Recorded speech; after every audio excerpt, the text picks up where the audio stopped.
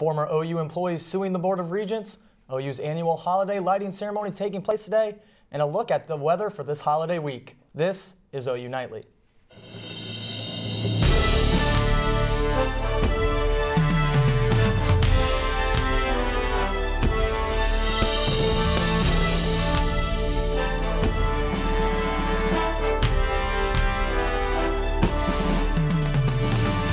Thank you for joining us for OU Nightly. I'm Zach Verdea. And I'm Olivia Whitehead. It's Thanksgiving week, but you might want to break out your umbrella on Thursday. Marisa Nuzzo joins us now with a first look at the forecast for the holiday. Marisa? Thanks, Olivia and Zach. Right now, temperatures across the nation, we're spanning 33 in Denver all the way down to 73 in Dallas right now. So we're a little bit all over the place, and this nice weather here in Oklahoma is not going to last very long, though tonight will be pretty nice. We're in the 50s, getting down into those low 40s by about midnight tonight. And then stay tuned because I have a lot to talk about with fire weather risk in western Oklahoma for tomorrow, rain and snow chances, and how that could possibly impact your Thanksgiving travel later this week. So you don't want to miss it. Back to you guys. Thanks, Marisa. Well, police say 2 people were shot and wounded outside of the Greater New Zion Baptist Church today following a funeral service.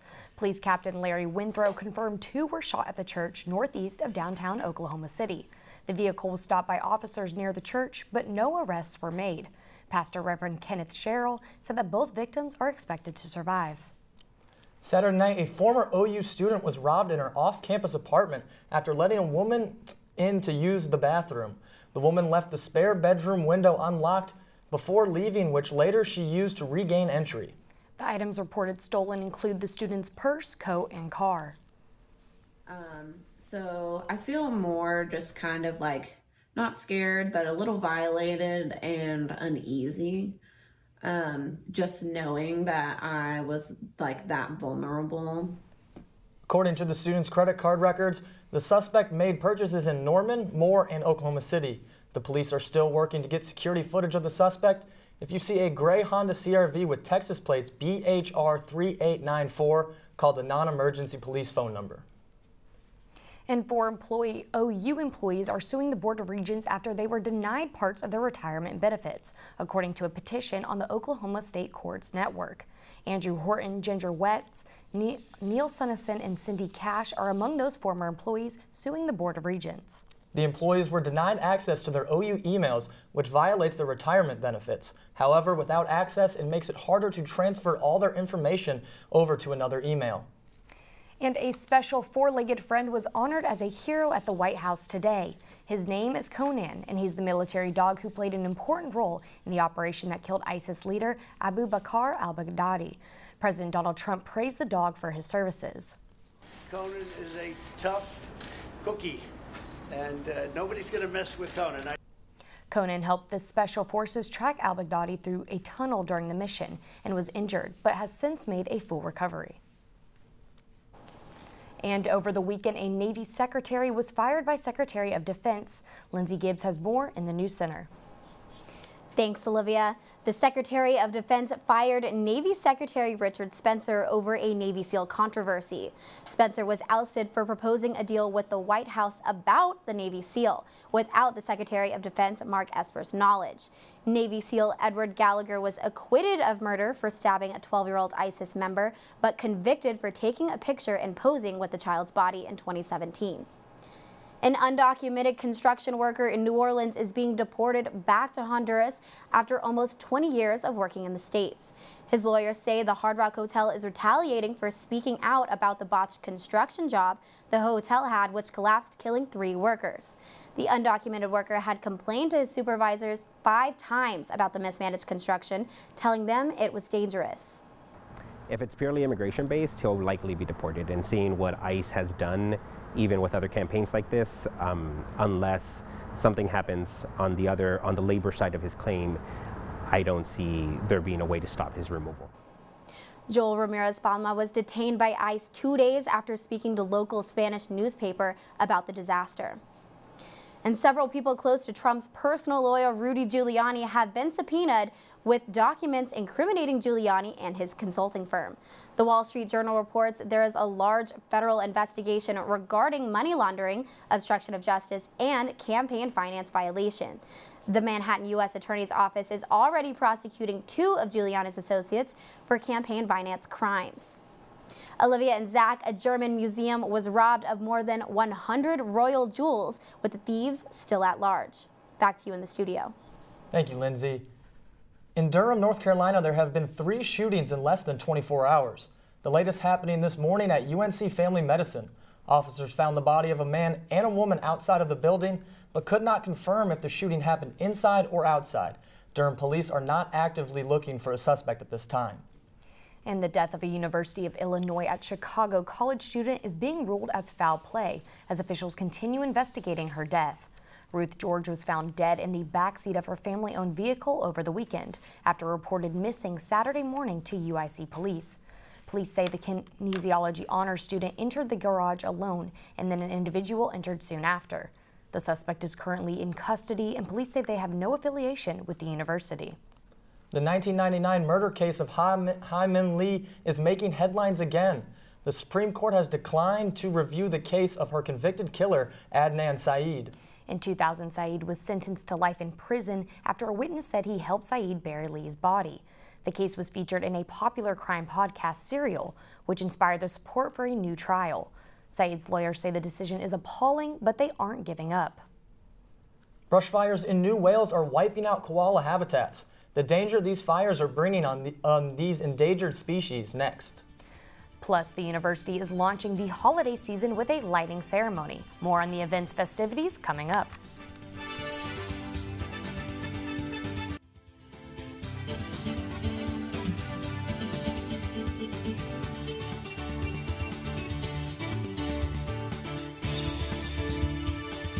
Wildfires and brush fires are devastating for residential areas, but often the wildlife impact of the region can be overlooked. James Myers joins us in the Earth Report with details on how the Australian brush fires are destroying koala populations.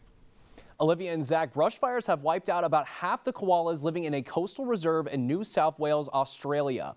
The early and intense start to brush fire season brought about a blaze that destroyed 2/3 of a koala habitat. It's estimated roughly 1,000 koalas were killed from the flames already. Koalas are an endangered species, so animal caretakers are working hard to protect and save those still in danger from those brush fires. And then here back at home, Harvard versus Yale is one of the oldest rivalries in college football. This weekend, though, it was interrupted when protesters stormed the field at halftime. Students and alumni were protesting endowments given to the school from fossil fuel companies. The game was delayed for a half an hour until police arrived to escort the protesters safely off the field. Those protesting are calling for the schools to get rid of all endowments from any fossil fuel company. And finally, Colorado is a popular state for connecting flights in the U.S., but a strong storm is threatening to delay Thanksgiving travel plans. Today and tomorrow are weather alert days for Colorado since the state anticipates heavy snowfall from a winter storm. Already American, Delta, United, Southwest, and Frontier JetBlue are giving travel waivers for flights in Colorado this week. If you're traveling with one of those airlines, be sure to check those flight statuses on the company's website. And Olivia and Zach, that's all from the Earth Report for this semester. You two have a wonderful holiday. Back to you at the desk. Well, thank you so much, James. More people are able to enjoy a Thanksgiving meal this year. How Norman and Food and Shelter is making this possible during their annual event. And Marisa Nuzzo will give us another look at today's weather. Here in Oklahoma, we're expecting fire weather and rain and snow here in the next 2 days. I have all the details coming up right after this. Welcome back to OU Nightly. I'm Marisa Nuzzo here with a look at your weather right now across the metro. We're in the 60s with clear skies. It's pretty nice out there right now, but there's a lot that's about to change. So James was talking about these storms out in Denver over Colorado that could possibly have an impact on travel through Colorado over the next few days. But also this same system is bringing a cold front here that's going to bring us some very gusty winds tomorrow, and also this dry line, which means that we're going to have decreased moisture. And those two things together are a recipe for fire weather. After that, then we'll have this high pressure, and as it slowly moves out, look at all of this rain over Oklahoma throughout the day on Thanksgiving. So let's track that out. But first, let's look at that fire weather watch for all these counties in western Oklahoma that is active from 11 a.m. to 6 p.m. tomorrow because those winds are so strong and that dry line is coming through. So let's stay away from grills, let's stay away from bonfires just to be safe with these very gusty winds that will finally calm down as we move into Wednesday morning. Now, let's track out the rain. So Tuesday, dry, very, very dry with that fire weather. Wednesday, we'll start to see it coming up from the south. Ardmore starting to get wet around 7:30, and that will move through. And these areas that were in fire weather for Tuesday are then at a risk for snow on Thursday, the whole day on Thanksgiving. So throughout the day on Thanksgiving, it'll taper off, and then we'll have a few patchy showers up in the Panhandle and then also off towards Tulsa as well. How much rain are we expecting? Upwards of an inch here in Norman and maybe even closer to 2 inches near Ardmore and McAllister. So all of this rain could have some impacts on your travel. Be careful when driving, have a little bit of extra time, and be careful on those roads. Make sure you're looking for cars potentially parked on the side of the road. As for tomorrow, it's going to be a great day besides those winds gusting up to 45 here in Norman. Though we aren't under that fire weather risk, it's going to be very, very windy. High temperatures in the upper 60s here for the next couple of days, and then those rain chances move in Wednesday night, and they just stick around all day Thursday for Thanksgiving, and that's also going to drop our temperatures into the upper 40s. So rain all day on Thursday. If you're driving maybe down to family in Dallas, up to family in Tulsa, yes, everybody across the whole state needs to be ready for some slower travel. Take your time. Yeah, that's definitely something that I know. I'm driving down to Dallas, so I need to prepare for that. I'm going the opposite way. Yeah, I would say nothing too dramatic, but if it's going to be rainy, you know the trucks in front of you spray all the water off the roads. You might have to drive a little bit slower, so just make sure everybody's ready to take their time so you can get to your Thanksgiving dinner safely. And I did talk to a state trooper recently in Oklahoma, and she did say with all the travel, it is a lot more dangerous when the weather does come in and you do have those rainy chances. So right, everybody's trying to book it to grandma's, but they're fast. It'll be okay. Well, perfect. Make it in one piece. Thank you so much, Marisa. Well, just a few days from now, people will be gathering around the table for Thanksgiving dinner, and the Norman Food and Shelter will have more than enough food to share. This year's the 36th annual Thanksgiving dinner held by the Norman Food and Shelter. Not only will there be pies, turkey, and everything in between, but also winter coats for those in need. The Food and Shelter holds the dinner for those without access to a warm meal on the holiday. Anybody's welcome to come. It's completely free. Like, it doesn't matter who you are. And you can take to-go plates with you if you want to take, some stuff home for later. Like, we have more than enough food. You can swing by and grab a plate on Thanksgiving Day from 11 a.m. to 1 p.m. at Norman High School. And after years of the intense rivalry between the Thunder and the Warriors, they take the court tonight in San Francisco. Yeah, both teams are sitting well below 500. Makes for a different matchup than we're used to. Carly, what can we expect from the game tonight? If the trend continues, you'll be expecting another win for the Thunder. Although they're not the only Oklahoma basketball team in action tonight. Stay tuned because sports is straight ahead.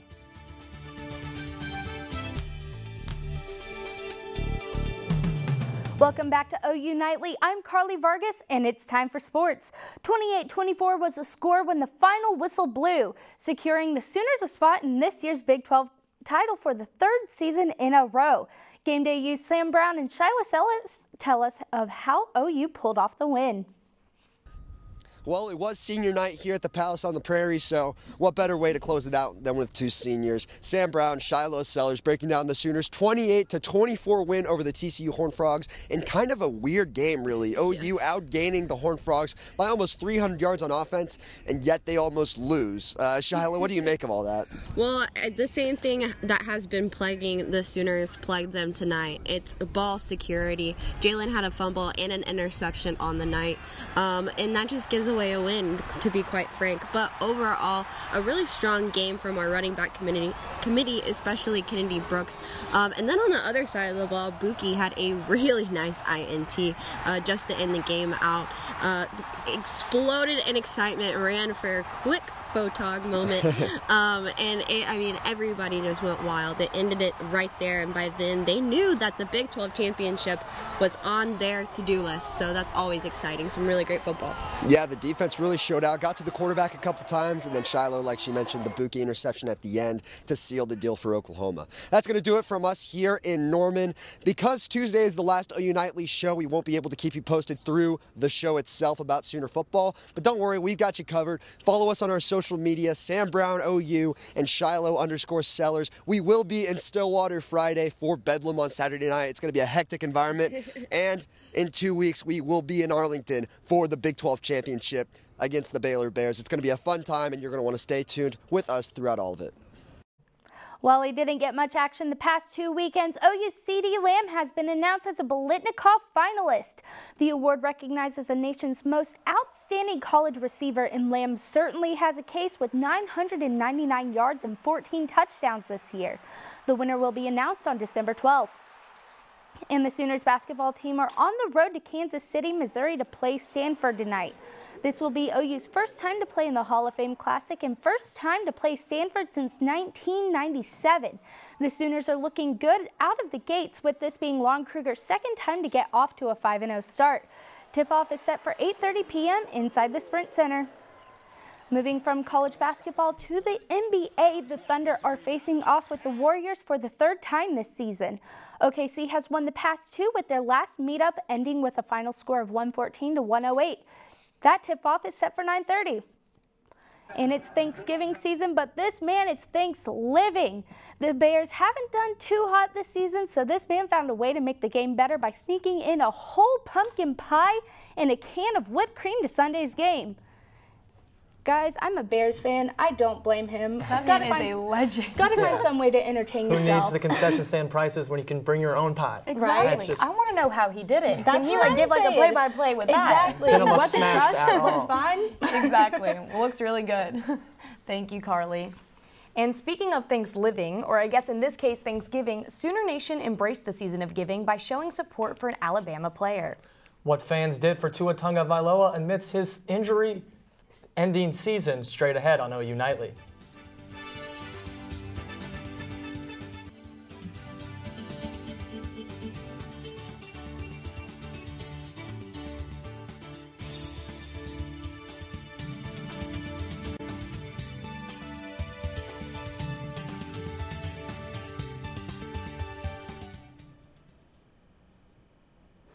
I'm Victoria Perkins with breaking news at the OU Nightly Update Desk. The suspect that was taken into custody earlier today for the shooting in Oklahoma City following a funeral has been identified. He has been identified as Terrence Britton and will be booked into the Oklahoma County Jail on complaints of 2 accounts of assault with a deadly weapon and attempting to elude. That is it for now. Back to you in the studio. Sooner Nation is showing its support for Alabama quarterback Tua Tagovailoa after his season-ending injury earlier this season. Sooner fans signed an OU flag and held a sign saying prayers for Tua from Sooner Nation. The organizer wanted to show that regardless of the school's loyalties, everyone can put that aside and show love and support for any student athlete. Tagovailoa quoted the tweet yesterday saying, "God bless Sooner Nation. Thank you." And it's beginning to look a lot like Christmas in Norman, Oklahoma, especially on campus.